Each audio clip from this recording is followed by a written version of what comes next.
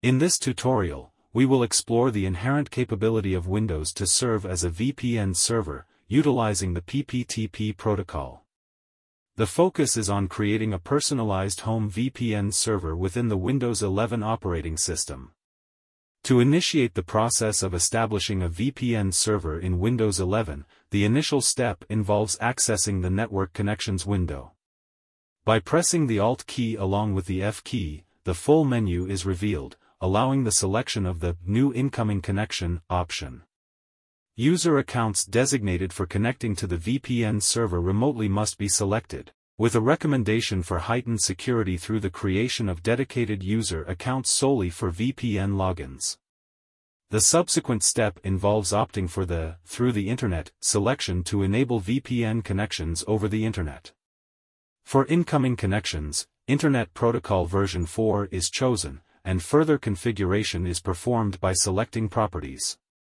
Users have the option to allow VPN users to access the local network from any location over the Internet. Setting an IP address range is advised to prevent network conflicts with local devices, and the number of allowed clients is determined by this range. Enabling access to shared files and printers on the local network is an additional feature that users can choose. Once these configurations are completed, the Allow Access button is clicked, finalizing the creation of the VPN server. However, it is essential to note that the server won't be functional until the Windows firewall and the router are configured to allow connections. To facilitate VPN connections through the firewall, users must navigate through the Windows Defender firewall settings, allowing the Routing and Remote Access option for both private and public networks. Additionally, port forwarding needs to be set up on the router, forwarding port 1723 to the computer's IP address. In the router's admin panel, users access the forwarding section, ensuring that the PPTP VPN connection setting is enabled if available. Connecting to the VPN server over the Internet requires knowledge of the router's VPN IP address, which should be the VPN server's public IP address. If the VPN IP is private, indicating the router is behind other NAT devices, or if it is not a static IP, dynamic DNS service setup is recommended. Once these steps are completed, the VPN server is operational and ready to accept incoming connection requests over the Internet.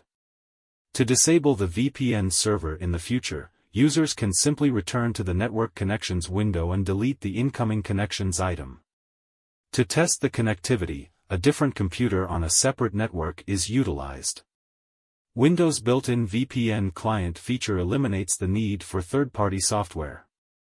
By navigating to Settings, selecting Networks and Internet, and clicking on VPN, users can add a new VPN connection.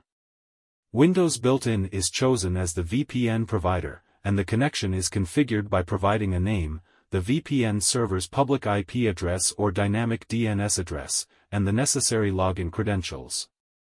Upon saving the connection, users can establish a connection to the VPN server by clicking the Connect button. This connection enables access to the home network from any location globally, associating web activity with the public IP address of the home network, regardless of physical location.